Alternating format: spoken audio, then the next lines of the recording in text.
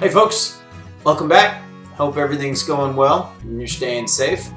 A few take-home messages. First, hopefully everyone is completing those exams on time.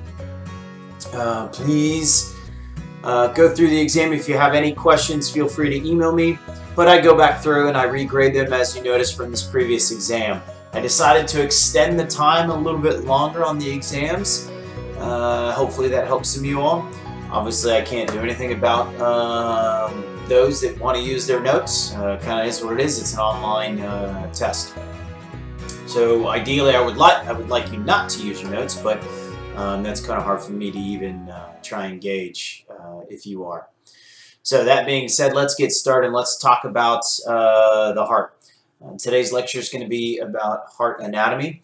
I have a model here. We're going to go through the model. I'm going to talk about the different chambers of the heart and the veins, the main veins that come into the heart and bring blood into the heart, and then blood leaving the heart and how that occurs.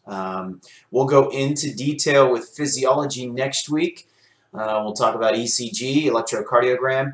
We'll talk about the electroconductivity of the heart, how the heart depolarizes, how it starts at the SA node and goes through the AV node, and then what the contraction is like. I may touch a little bit today on physiology because it's hard to just describe the anatomy without talking about the physiology of the heart. This will be one of the easiest tests you have this year. Remember, as I said previously in our face-to-face meetings.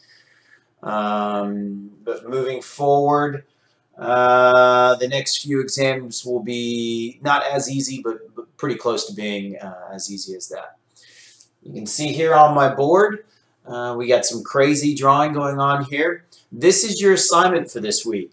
So you'll notice if you go online, what you have for this week, your to-do list is complete the last lower muscle exam. That was the lecture video from last week. Okay? You have to complete that by Sunday. Also by Sunday, you need to complete the heart anatomy assignment. That is drawing this and labeling all the parts of this, and then drawing a separate diagram to label the coronary arteries and the coronary veins. Those are on your resource sheets. It's basically a plug and chug. I just want you to draw it and label it, and then take a picture of it and upload it. Also, the last thing on your to-do list, so 3 things. The last thing on your to-do list is the heart anatomy quiz. Okay? It is in order. By the time we finish this lecture today, I'm going to give you in order what's on the heart anatomy quiz, minus the last few questions. Okay, but the majority of it, in fact, 16 questions out of the 25 points, I'm going to give you in order. Okay. All right. That being said, let's go ahead and get started. You know your to-do list for this week, so let's talk about today's lecture. Okay, the heart is made up of 4 chambers, okay? The 4 chambers are as so. We have our atriums, okay? If we draw a line straight across, we have our right and left atriums, and then our right and left ventricle, okay? Our left ventricle is the most powerful portion of our heart. Our ventricles really are the most powerful portion of our heart. Our heart is muscle. It's made up of what's called cardiac muscle. It looks a little bit different microscopically than what musculoskeletal muscles look like, or skeletal muscles, okay? Cardiac muscle is a little bit different in the way the pennation is, all right? You'll learn about that as you move on through in the exercise science program. Okay.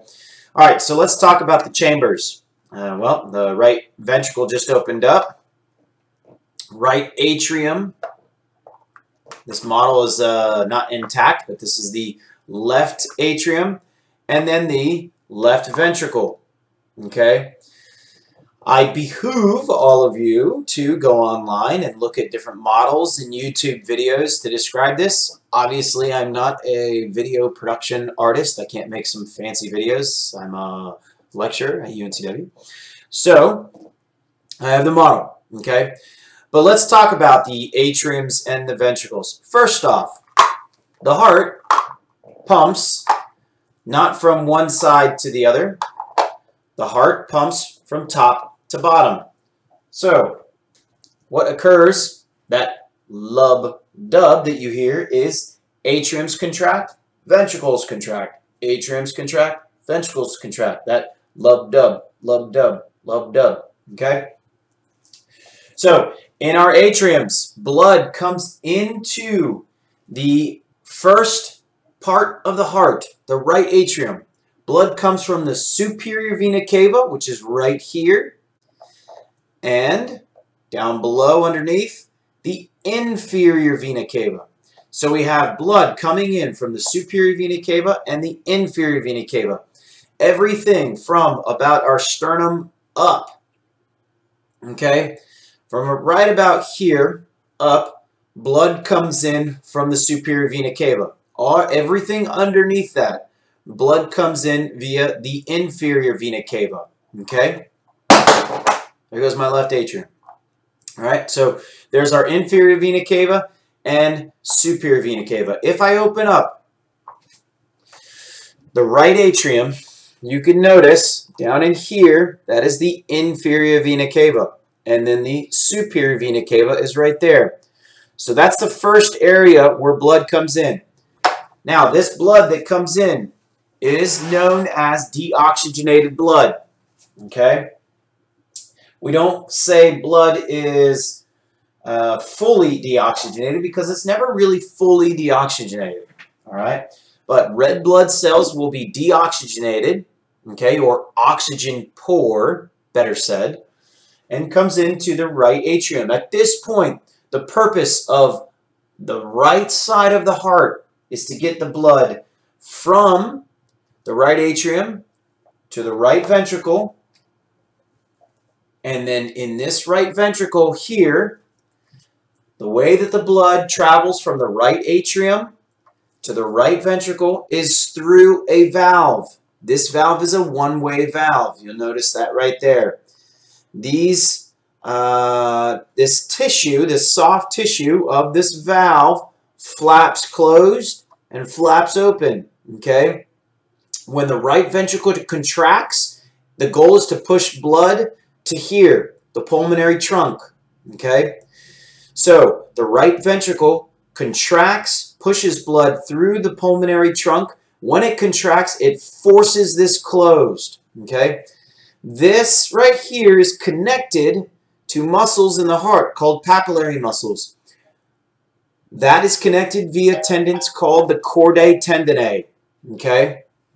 So once again, blood comes from the right atrium, goes through the valve, okay? This valve right here is called the tricuspid valve into the right ventricle. From the right ventricle, contraction occurs and blood shoots up through the pulmonary trunk, specifically through another set of valves. That other set of valves is called the pulmonary semilunar valves, okay? So, recap, right side of the heart, all right? Remember, contraction is atriums, ventricles. However, deoxygenated blood or oxygen poor blood comes in from the superior vena cava or the inferior vena cava into the right atrium, passes through the tricuspid valves, goes into the right ventricle, from the right ventricle up through the pulmonary semilunar valves, and then into the pulmonary trunk, okay? So that is the right side of the heart, oxygen poor blood. At that point, the red blood cell travels from the pulmonary trunk. At this point, the pulmonary trunk splits into two, going to the left pulmonary artery and the right pulmonary artery, okay? Now, here's a teaching cue. Arteries, we generally think of are oxygenated. Veins, we generally think of are deoxygenated. So oxygen-rich arteries, oxygen-poor veins. However, that's not the case. Arteries are called arteries because they go away from the heart. So any sort of blood vessel that goes away from the heart is called an artery. Any blood vessel that comes back to the heart is called a vein. Okay? It just so happens that the majority of arteries are oxygen rich and the majority of veins are oxygen poor. Okay, so this is an example, the pulmonary trunk, and then the pulmonary artery, left, pulmonary artery, right, are examples of two arteries that have oxygen-poor blood. These pulmonary arteries go to the lungs so that the blood can be reoxygenated or become oxygen-rich. Okay? So, right side of the heart, blood comes in, superior vena cava, inferior vena cava, comes into the right atrium. From the right atrium, goes to the right ventricle, through the tricuspid valve. Okay? From this point, it goes up to the pulmonary trunk, through the pulmonary valve, into the pulmonary arteries, and then the lungs to become oxygenated. I know that can be a little confusing. That's why we got the diagram on the board, and we're going to go over this in detail on the drawing. But first I want to show you on the model, then I'm going to show you on the board, and then we're going to go through it step by step, roughly 16 steps, and that's the first 16 questions on your exam. Okay, so blood is in the lungs now. Okay, so oxygen-rich blood is now coming back from the lungs. So oxygen-rich blood comes back from the lungs via, so we have vessels coming to the heart, so they are called pulmonary veins at this point. Okay, so we had pulmonary arteries going away from the heart, oxygen-poor blood, and then now we have oxygen-rich blood coming back to the heart via the pulmonary veins. We had one pulmonary artery on either side going to each lungs. On the way back to the heart, we have 4 pulmonary veins, and they go in right here and right here. And the goal of these is to get blood to the left atrium.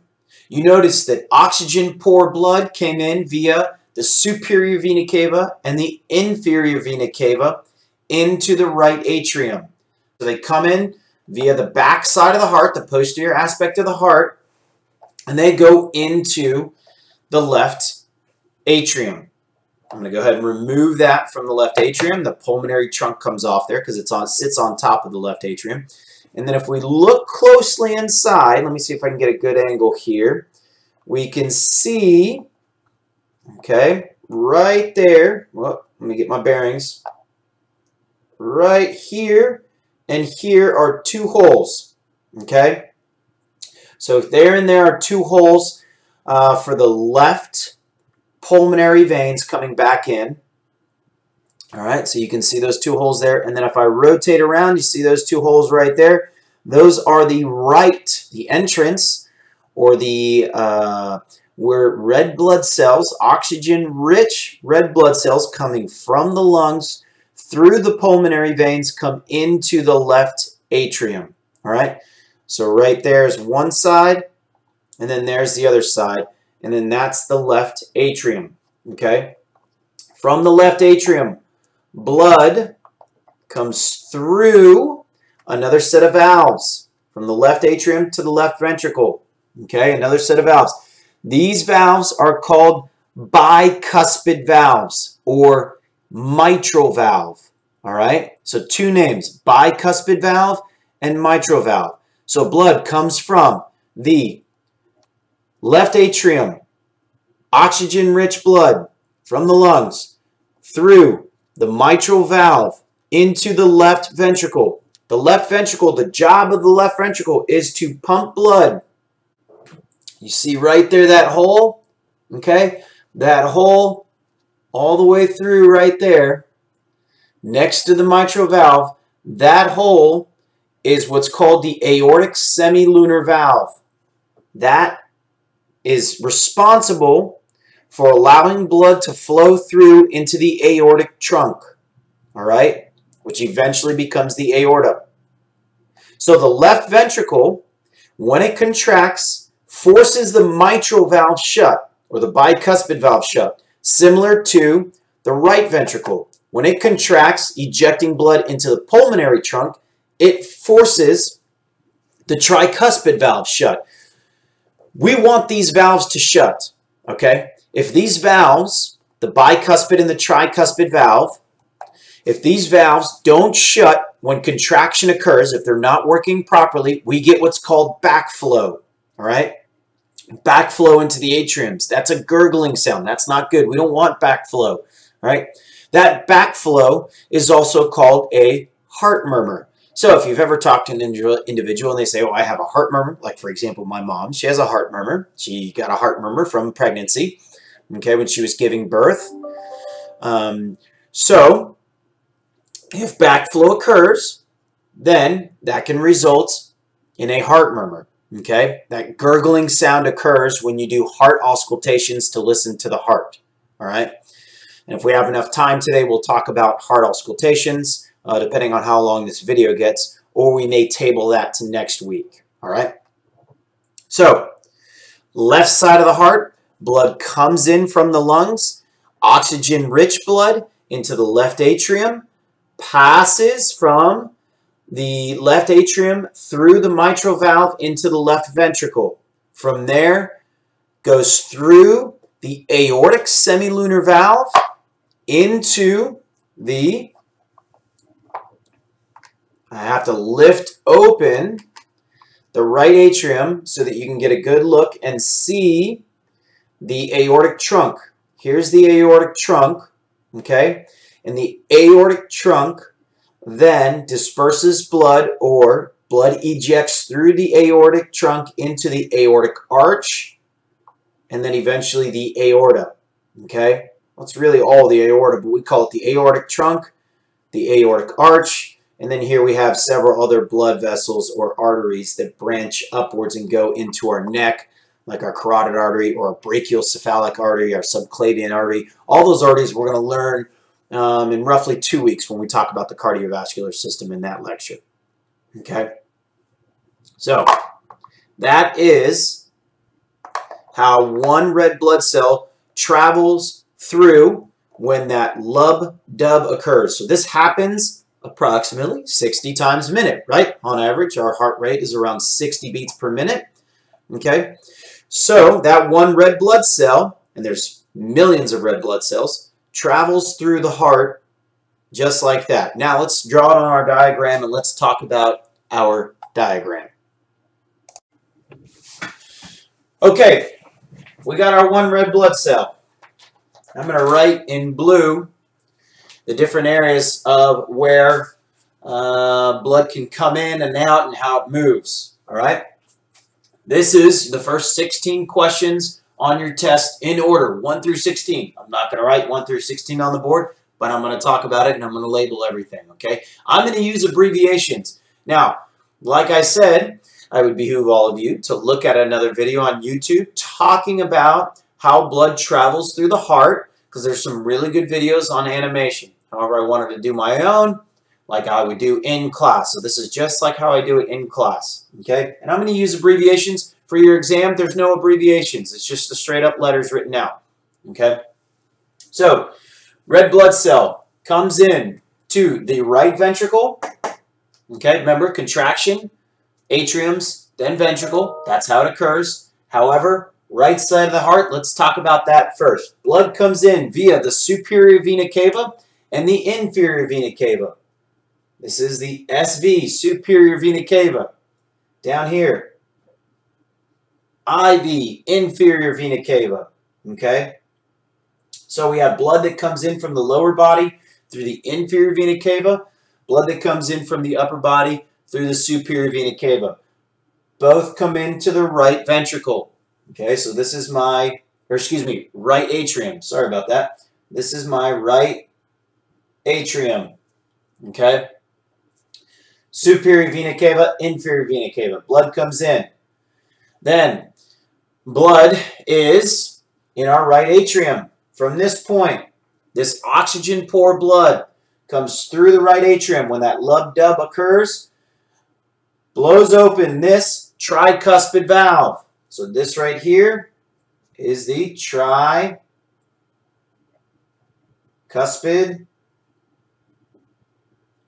valve. Now that's all one word, tricuspid. but I wrote it as 2 because I don't have enough room. It's a small whiteboard. All right. So this is our tricuspid valve. So blood goes through that. This is the chordae tendineae, and they attach onto the papillary muscles. The chordae tendineae and the papillary muscles are not on your test. Okay? What is on your test, we'll go over at the end. So blood goes through the tricuspid valve. From here, blood is in the right ventricle. Right atrium, right ventricle. Okay? From here, blood goes through this valve right here. This valve is the pulmonary.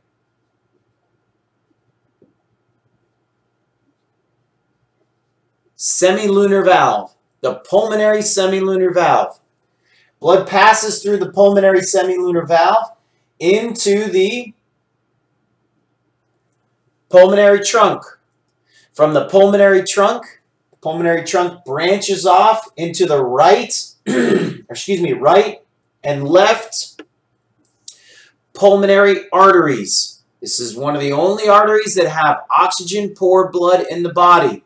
Okay? So, we have our right and our left pulmonary arteries. From there, the pulmonary arteries go into the lungs. From the lungs, the blood becomes oxygenated rich, and it comes back to the heart into the left atrium via these guys right here, 2 on either side. They come all the way through, okay, and go into the left atrium. These are the pulmonary veins. So we have 2 pulmonary veins on the right, 2 pulmonary veins on the left, and it brings oxygenated rich blood into the left atrium. From the left atrium, blood travels through, contraction occurs, passes through the mitral valve, okay, passes through the mitral valve. From the mitral valve, it's also called the bicuspid valve. Okay, mitral or bicuspid valve. Let me fix that M. All right. Goes into the left ventricle. Okay. From this point here, blood is ejected through the aortic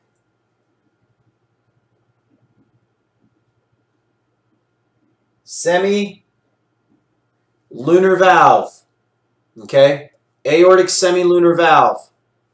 Then blood travels up into the aortic trunk, eventually going into the aortic arch,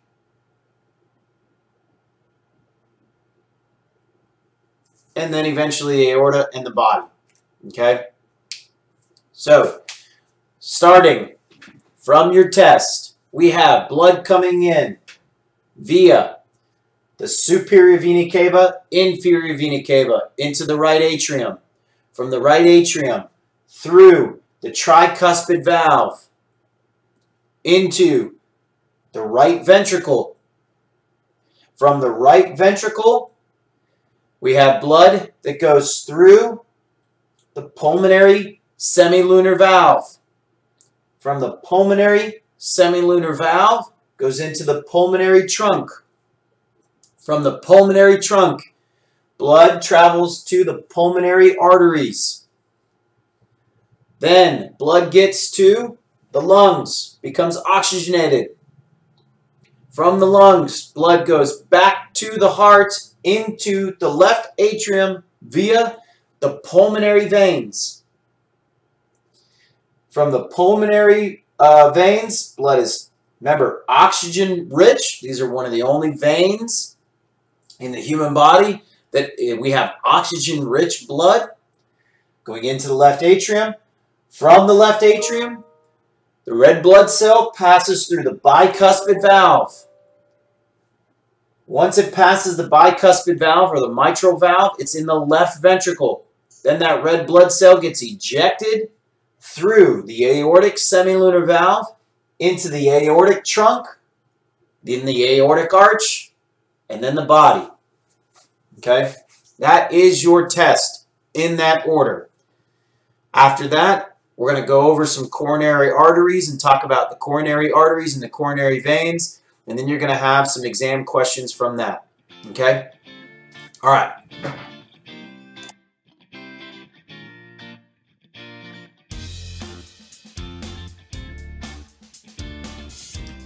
Okay, guys, now let's talk about cardiac arteries or coronary arteries and cardiac veins or coronary veins. Okay, so as I said earlier, the heart is a muscle. It's cardiac muscle.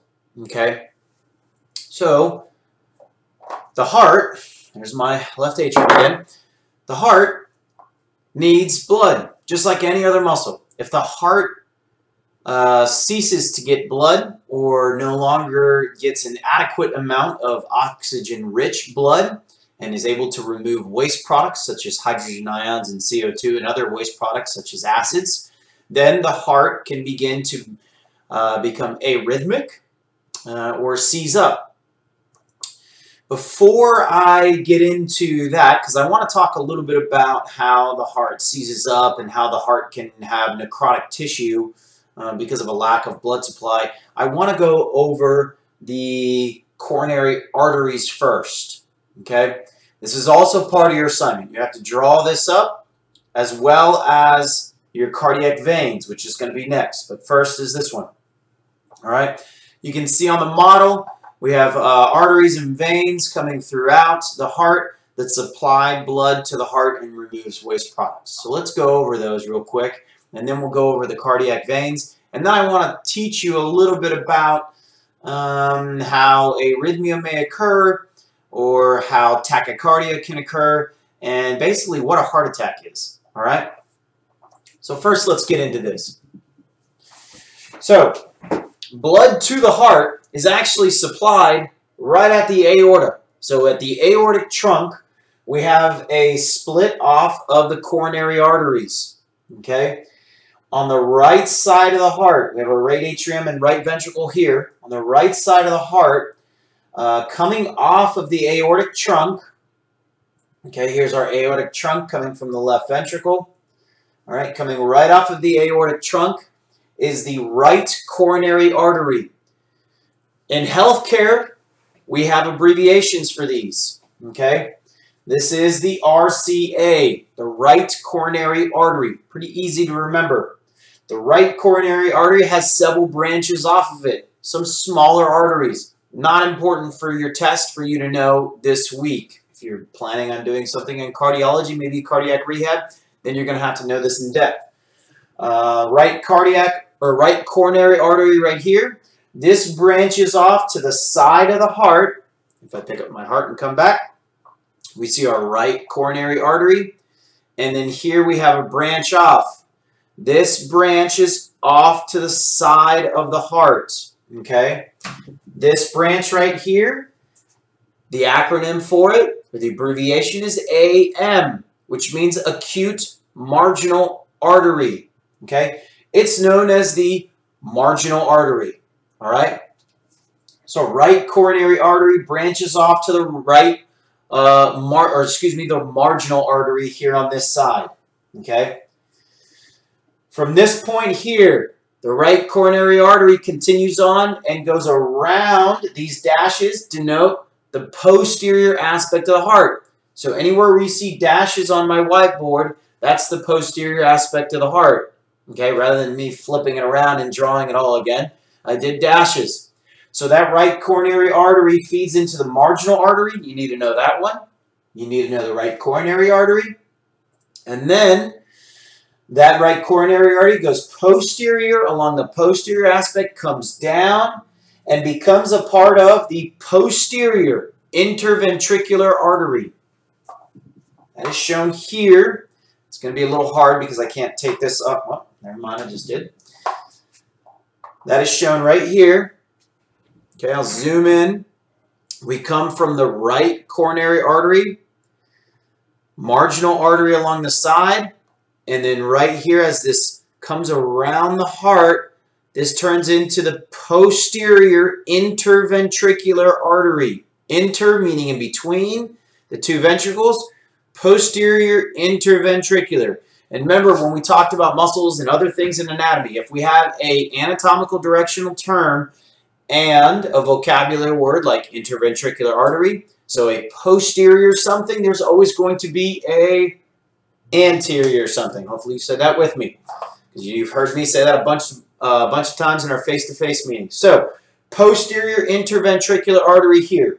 That's down this way. That's also called in healthcare the PDA, the posterior descending artery. Okay? So the posterior interventricular artery is right here, also known as the PDA. All right? You need to know it as the posterior interventricular artery on the back side. Okay? If we look at the left side of the heart for cardiac arteries or coronary arteries, we have behind the pulmonary trunk. So it's pretty hard to see here because we have our pulmonary trunk. Okay? So behind the pulmonary trunk comes the left coronary artery. So we have to remove that. And then we can see, I'm going to zoom all the way in. And right through here, that is our left coronary artery. Okay? On the board, it's denoted with dashes. So LCA is the abbreviation for that. Left coronary artery behind the pulmonary trunk. That then goes through, the left coronary artery comes through, and it becomes what's called the circumflex artery. Okay, the circumflex coronary artery, denoted with a CX. Okay? That circumflex artery, before it becomes the circumflex artery, branches off. Okay, so it's the left coronary artery, then it branches off. It's also known as the left main. The left main branches off to become the anterior interventricular artery, a really important artery. This one leads to an artery that we nickname the Widowmaker. Why is it called the Widowmaker? Well, that's because this artery tends to become filled with clot, okay, or plaque, I should better say, and it can become clotted or occluded.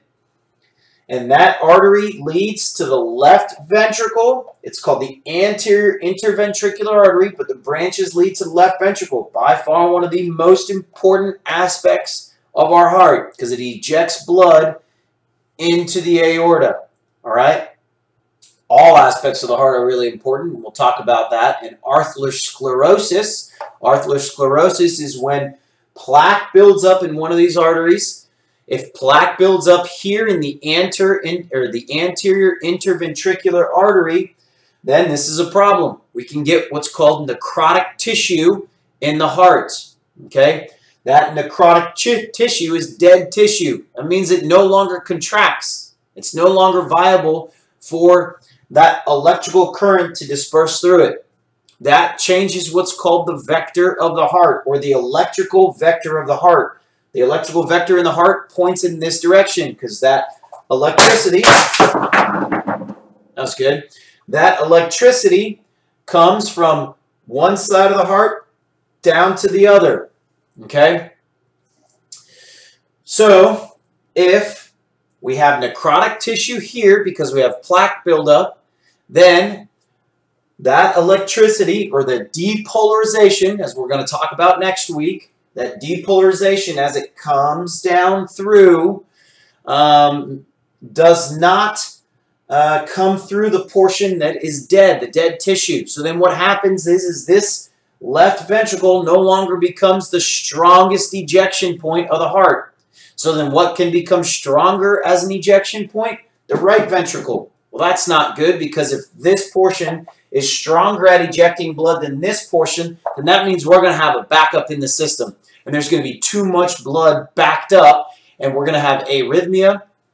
We're going to have a problem where more blood is ejected to the lungs and blood comes back and not enough blood is ejecting out of the heart, of the left ventricle, okay, and that's a problem.